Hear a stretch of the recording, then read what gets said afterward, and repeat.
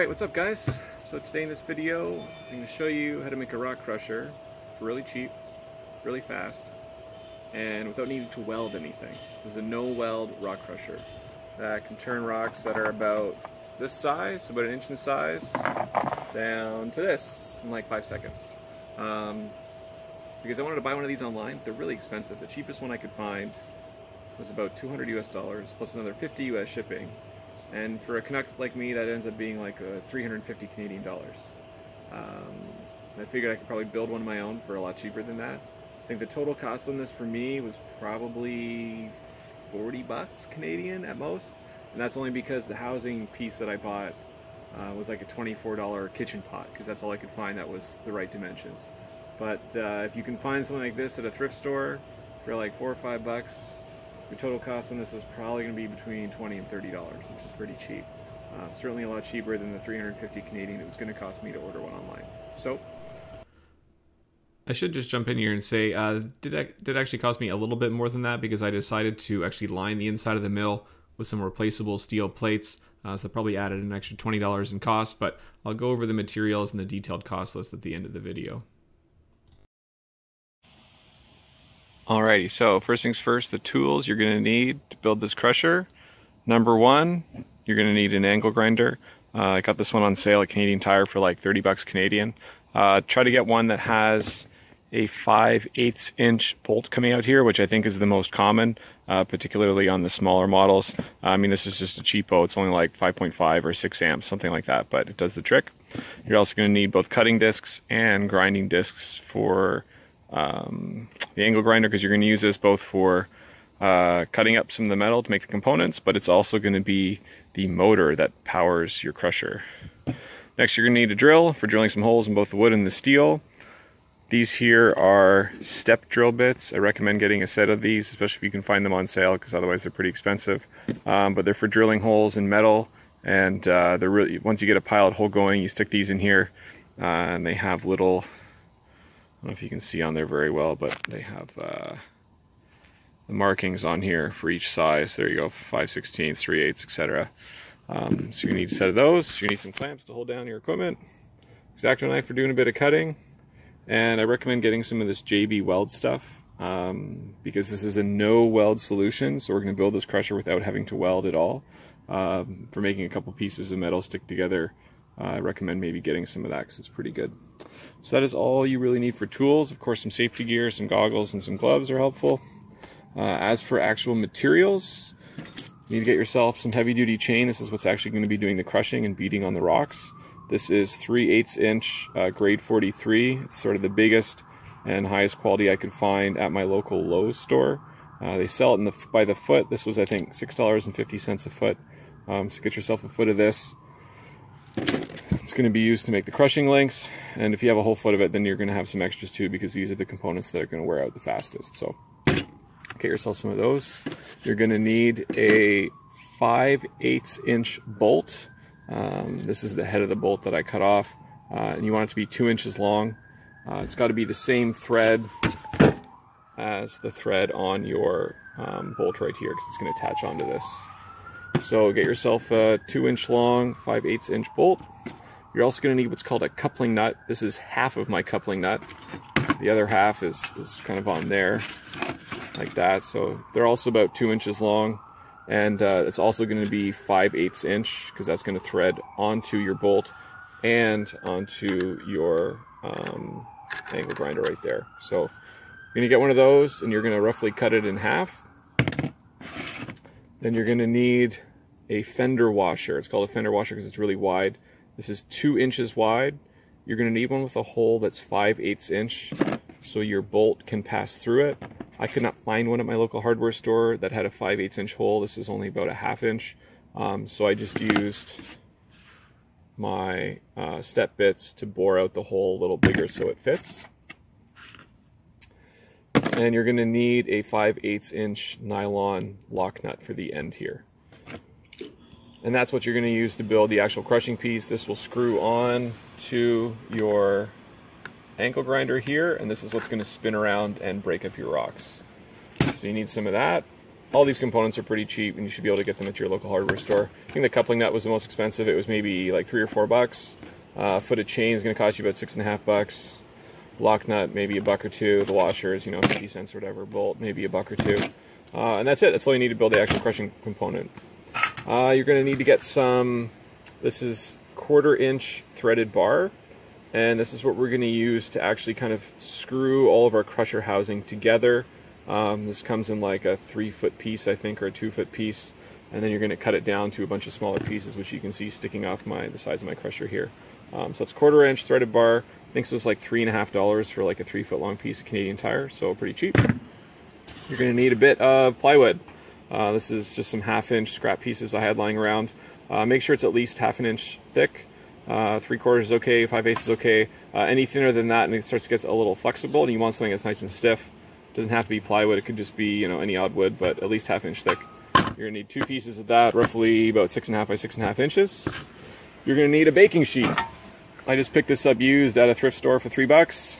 This is what you're going to cut your end piece from to basically put the lid on your crusher, which will look like this. And this is also about 6.5 by 6.5 inches.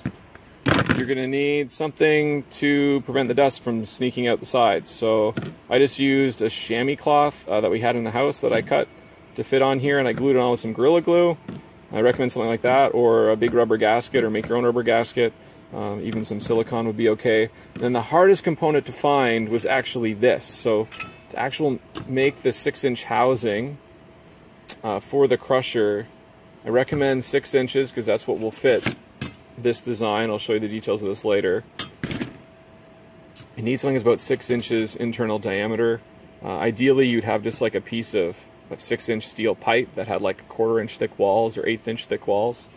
This is pretty thin. It was actually just like a pot. You can see that I got from Canadian Tire.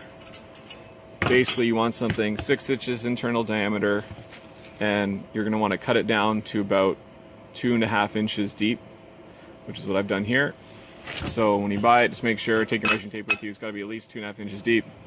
And you also want the sides to be perpendicular. You don't want a pot that like flares out the sides or something that kind of bells out like that. Try going to your thrift store when you're looking for your baking sheet. I went to a couple thrift stores and I just could not find one that was the depth that I needed, the diameter that I needed, and also like straight walls. So I had to buy something new. Unfortunately, this was like maybe $23. By far the most expensive piece. Hopefully it doesn't wear out too quickly. You're also going to need some 1/4 inch wing nuts. These are going to be to actually seal your lid down. You're going to need a couple of 1/4 inch lock nuts, 4 of them. That'll go on the back end of the crusher. To attach the crusher to the actual angle grinder, I suggest getting a couple of these little angle brackets. I think they're like 1.5 inches or so. You'll just have to find out what fits because each angle grinder is going to be a little different, I think. You're going to need 2 short bolts. These are 5/16 inch because that is the size of the threaded holes I have on the side of my angle grinder, which are usually for screwing in the handle, but we're going to use them to screw on, you can see the other side there, our crusher. So 2 bolts, 2 nuts that are 5/16 or whatever size your hole is, and 2 brackets. I got lucky and these brackets are just the right size for the plywood size that I have and the angle grinder size that I have, that I was actually able to use the existing holes. Otherwise you might have to use your step bits and your drill to drill in some new holes that line up perfectly with the holes in your angle grinder. So I think that's it for materials. Oh, you're also going to need on the back side of your crusher housing, I kind of have my own home-built washer here. This is 1 rubber washer and 2 3/4 inch steel washers, and then I've used the JB Weld to glue them all together. And what that is going to do is that is going to make sure that my crusher sits on the back of the angle grinder here and has enough free room, not only for the 5/8 bolt here, but also this part of the bolt that's a little wider that also spins, and that's about 3/4 inch. And so that is going to pass in here without actually rubbing on the outside. So the actual total height that you need is going to depend on, this size and depth of the bolt of your angle grinder, and also the like thickness of the bottom of your pot or whatever it is you use. You just want to make sure that this clears and isn't rubbing on anything, and that when you screw down this guy on here, you can screw it down all the way without actually rubbing on your crusher housing. So for me, the perfect size was 2 3/4-inch metal washers and 1 rubber washer. I had actually cut this out with an X-Acto knife because I couldn't find one that was the perfect size. And that gave me just enough height that this will sit on the angle grinder, but without this rubbing in here. So that's all you need for materials. Okay, so for actually building the crushing unit that goes on the inside, I had to take my 5/8-inch bolt. I had to cut the head off, and then I had to measure the distance that I was going to need to fill this piece of my coupling nut that I cut off here.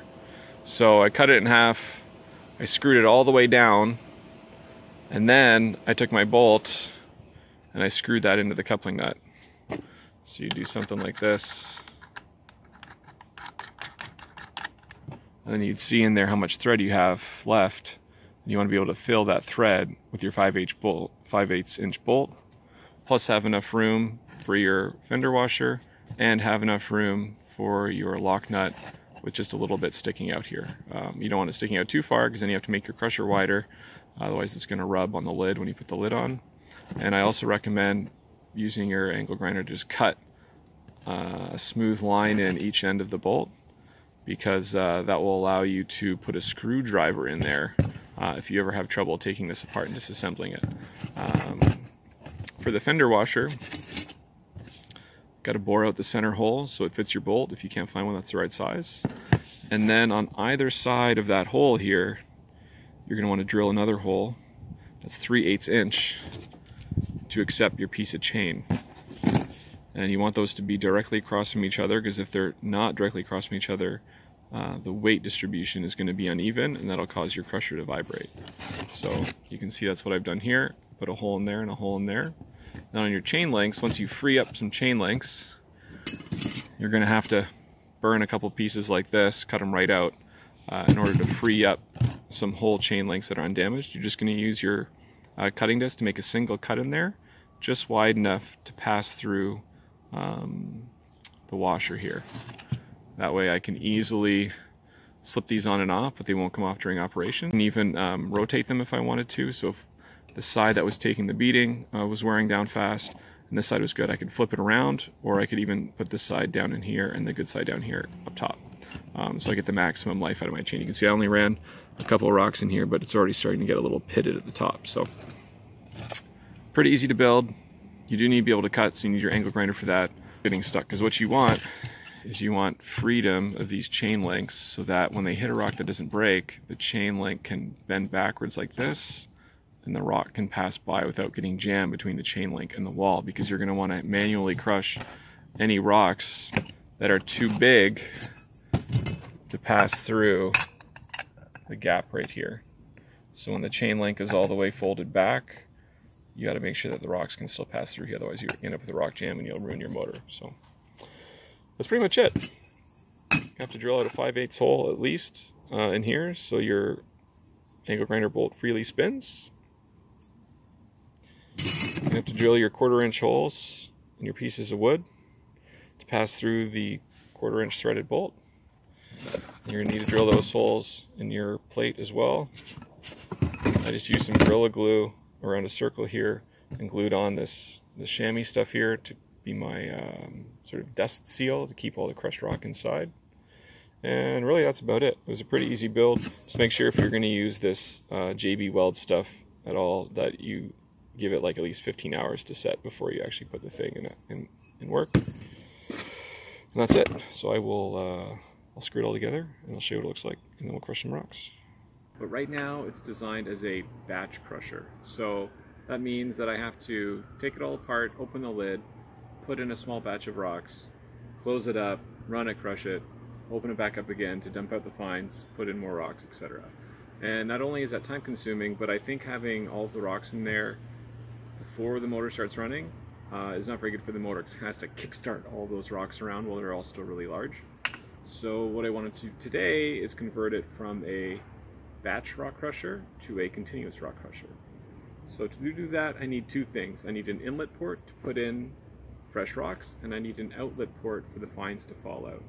So I went to the hardware store yesterday and I picked up some 1 1/4 inch PVC, 90-degree angles. One is just a standard one, the other is, I think it's called like a street elbow, because it has a tapered sort of male at one side versus two females like the standard one does. That way I can put them together real easily. I'm not planning on gluing these together. I'll just leave them sort of finger tight like that. And when you have an inlet port for a rock crusher like this, you always want to make sure you have at least 2 angles in the input line. That'll just make sure that any rocks flying around won't come flying out at full speed and hit anybody in the face. So I think I'm going to set mine up kind of offset like this. I'll put it somewhere up near the top here, sort of at that angle, and that way I can feed rocks in. I went with 1 1/4 inch because if you remember from my first video on how I built this, any rocks that are much larger than 1 inch in diameter are going to be at risk of jamming. They'll get caught between the chain, even when the chain is fully bent back, and the outer wall of the crusher. And if it rock jams like that, then it's going to be bad for my motor. So I'm this way I can kind of restrict myself to the largest size I can put in here, because if a rock is jammed in here, it's pretty easy to open it up and take out, comparing to when it jams in the crusher. So restrict yourself by just having a smaller input pipe. For the outlet, I went with 1 1/2 inch, and it's one of those sort of street elbows as well. It's got a tapered, one end is tapered, so that will be somewhere near the bottom. So I'll have to cut a hole in the wood and cut a hole in the steel plate I have for the top part, and for the bottom one I'll cut a hole in the wood, and then I think I'll just drill really small holes in the plate to act as like a screen. I thought about cutting it out and just putting in some screen mesh like from an old kitchen sifter, but with rocks whizzing around, I think that's going to wear holes in it pretty quickly. So I'm going to see what drill bits I have, and I'll just drill maybe some sort of 1 to 2 millimeter sized holes in the area that will fit in here, and then I'll just drill a hole in the wood and match this up, and the fines will drop out. Okay, so just working on the new continuous crusher here, making a new end plate for it so I can feed some rocks in the top here and have the crushed material come out the bottom here. And so I've just kind of jammed these in here for now. I'm going to have to kind of glue them in and seal up the air on the holes and stuff around the outside here. This is going to be the metal plate that goes on the inside and faces the actual crusher. So this is where the rocks are going to fall in, and I punched a bunch of holes in here kind of to make it like a screen. So hopefully the powderized material comes out of there, or at least some of it does. I'm still anticipating to have to open it up every once in a while to pick out the little bits that aren't breaking, but that's going to slide in back there. We'll call that good. So now that I've been running with the continuous end plate, where I keep charging in material in the top and letting the crushed material come out the bottom, one thing that's happening is that since the material is getting fed from the side here, it's always impacting one side of the chain first. So you can see, if I can zoom in here, you can see that this edge here was wearing away a lot faster than this edge. And the result of that is this. It actually broke right out of the ring that attached them, and you can see the one that's still on here is starting to twist out of place as well. And that's because a lot more force is being applied to this side of the chain, because this is the side that impacts the full pieces of rock when they first enter the chainmill. So gonna have to do two things today. One is obviously replace this piece here. What I'm gonna do is actually make 2 of them so it's twice as thick, and hopefully it'll last a lot longer. I'm also gonna have to flip the chains around so that they start wearing on the other side, or maybe I'll switch them so they start wearing at the untouched end up here for now. Actually, the other thing I'll have to do is, looking at the inside of my mill, which is now getting a little deformed, we can see that in one side it's taking a lot more of a beating than in the other, and that's because over here is closer to where the inlet was. So fresh rocks were coming in about here, and then getting hit right away on this side. Now I could just rotate it and let it beat on some other edge, but because the metal is so thin, I've decided to actually build a liner for it out of a 1/8 inch thick steel. So this will basically be the shell, and most crushers or mills of various kinds, whether it's a ball mill or an impact mill, they typically have a shell and they have a wearable liner, and that wearable liner is replaceable. So what I need to do for this is basically build a replaceable wearable liner that'll get bolted onto the inside. Because you can see here, if I keep going, pretty soon I'm going to have rocks flying through to the other side. So I will work on both of those things today, and then I'll show you what it looks like. So here what I'm doing is I went out and bought some 3/4 inch wide by 1/8 inch thick steel flat bar. It came in a 3-foot piece. And I'm just going to cut this down into 2-inch long pieces. And those are the pieces that I'm going to bolt onto the inside of the mill. I should add that I would recommend maybe getting something that is 1 inch wide instead of 3/4 inch wide, just so you don't have to cut as many pieces, and especially so you don't have to drill as many holes, because the drilling holes takes quite a long time. All right, so next up, once you got your pile of 2-inch plates there, again, this is 3/4 inch wide by 1/8 inch thick, you're going to need to drill some holes. Those holes need to fit your little metal screws they're going to use to bolt it on to the shell of the mill. So I think these are 1032 screws. So I found that the 3/16 inch bit works just right, and that will fit just perfectly in there, like that. All right, suggest you get a drill bit that's specifically meant for steel and heavy steel.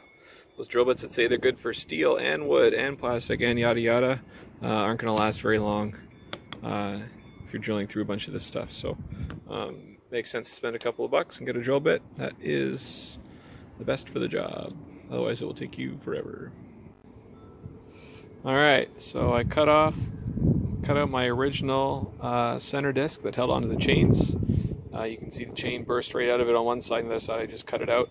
And that's because the material is being fed on one side and causing the chain to twist. So built myself a new one, and this time I'm going with 2 washers.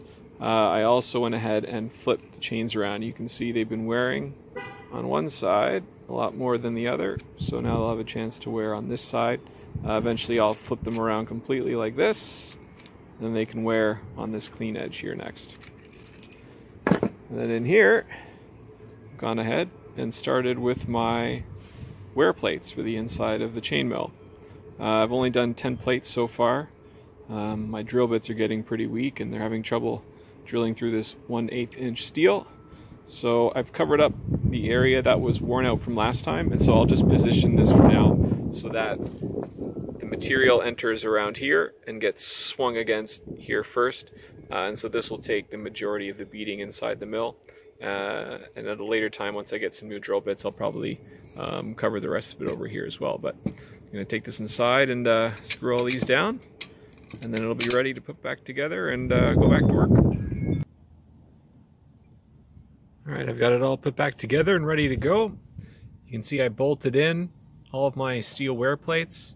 I've only managed to cover about half of it, but the rocks enter about here and it spins in this direction, so the full-size 1-inch rocks are going to impact around here first, and then by the time they make it over to here they should be pretty small. That's why previously we didn't have a whole lot of wear on this part of the mill. Most of it was out over here where the plates are. So I'm going to get the lid put on, and then we're going to crush some rocks. So what I've been doing is just packing my material, this sort of size stuff in here. And once that's about full up to the top, I cover it up, turn it on, and the vibration kind of rattles it all down slowly into the crushing chamber. And then it comes out the bottom here a little bit. It's pretty fine stuff. Unfortunately, it does just make a lot of dust, but I could probably get a lid for this so that this goes right down into a sealed chamber, and then I wouldn't have to worry about the dust so much. But anyway, I'll fill this thing up, and then I'll show you how it works.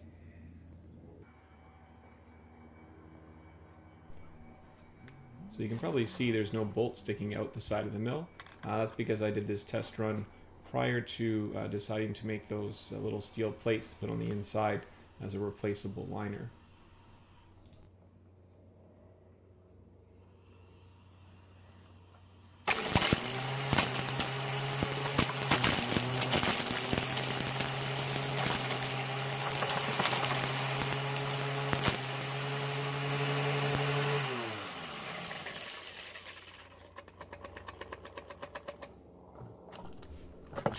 So these are just an example of some of the rocks that I've been crushing up in this crusher. These are from an old gold and silver mine. You can see they're pretty rusty quartz with pyrite in there. So first thing I got to do is squash them up by hand with a small sledgehammer. That's just to get them down to about 1 inch minus, so that way I can feed it into the mill. And then after grinding it up in the mill, what I'll do typically is sieve it through a 30 mesh and a 60 mesh sieve.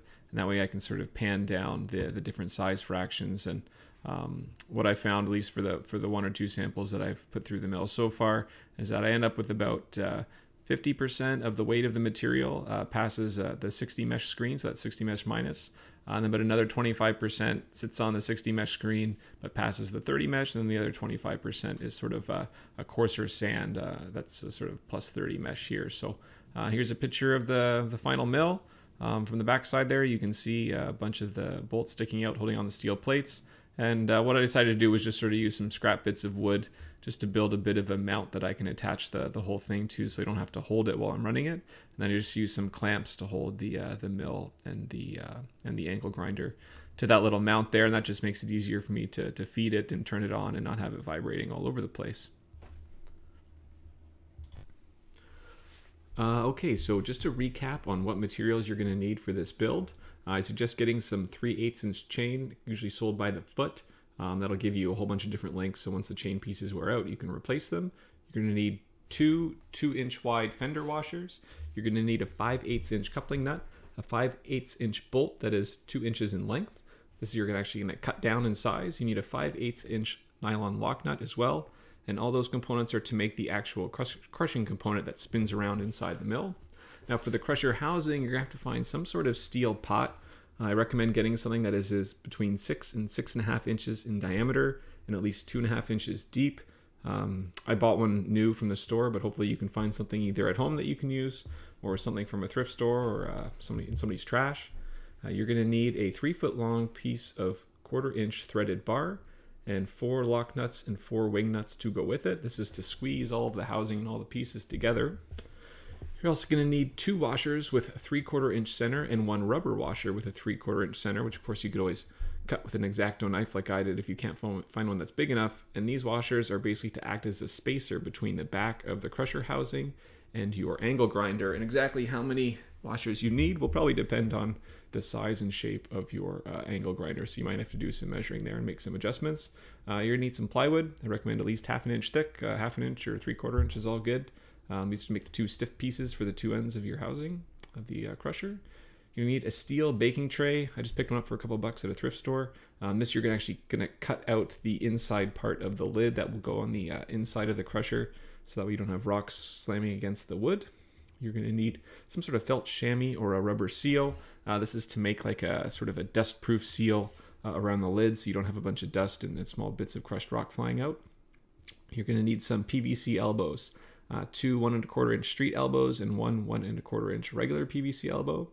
This is to make the inlet and the outlet ports. You're going to need 2 steel angle brackets. I used 1.5 inches because that's what fit really well with my angle grinder. You might need to get ones that are a little bigger than that. And 2 5/16 steel bolts with nuts. This is to attach those angle brackets onto the angle grinder using the holes in your angle grinder that are already there, typically to screw in the handle. Mine happen to be 5/16. Yours might be different depending on the angle grinder that you get, so make sure you check that. You're going to need some flat steel bar, typically like a 3-foot piece should be fine, that is 1/8 inch thick. I used steel bar that was 3/4 inches wide. I recommend getting one that is 1 inch wide, so you don't have to do as much cutting and also don't have to drill as many holes, which is pretty time consuming. So save yourself a bit of time and use a bar that is 1 inch wide. And then you're also going to need some short bolts and lock nuts to attach all those little pieces of steel bar that you cut to the inside of your mill. I used bolts that were 10-30 seconds in diameter. I think they're probably only about an inch long. How many you're going to need is going to depend on how many little steel bars you end up cutting, as you're going to need 2 for each. And my total cost on this, pretty much depending on whether or not you have to buy a brand new steel pot and butcher it, or whether you can find a used one or one in the trash, somewhere between $47 and $70 Canadian, which US is probably going to be just under $40 up to maybe $60 US. So pretty cheap, certainly a lot cheaper than the ones that I've seen on the internet that are between $200 and $400. So definitely a great way to save some money and crush some rocks. And the good thing is about this is that you can actually replace the inside steel flat bar pieces as they wear out, and replace the chains versus the ones that you buy online that don't have any sort of replaceable liners. You basically have to spend another $200 to $400 every time they wear out. So yeah, that's my build. Thanks for watching. Please leave some comments if you've got any suggestions on how I can improve this, or any questions on how I built it, and I'd be happy to get back to you. Hope you enjoyed the video.